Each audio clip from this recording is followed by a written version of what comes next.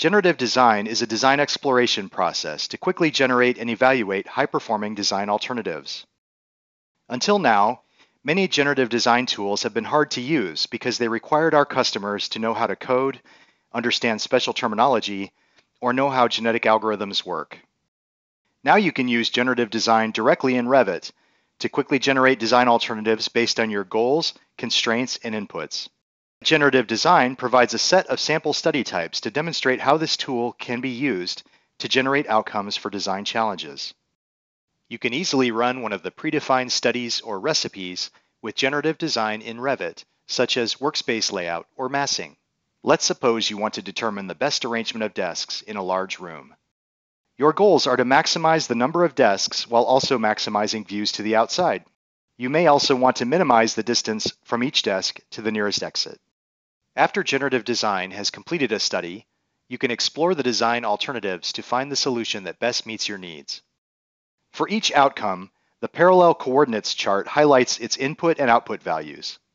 You can also use this chart to filter and prioritize outcomes by simply clicking and dragging over one or more of the columns.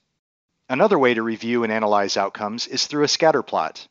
You can use this chart's options to change the criteria used for the X and Y axes and format the outcome values.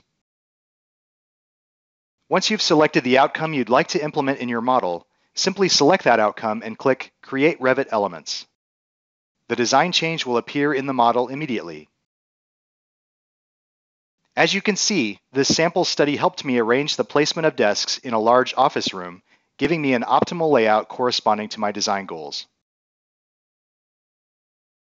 There are two other studies or recipes ready to be used. Maximize window views. You may use this sample study type with generative design to determine the best position in a room for optimal views to the outside.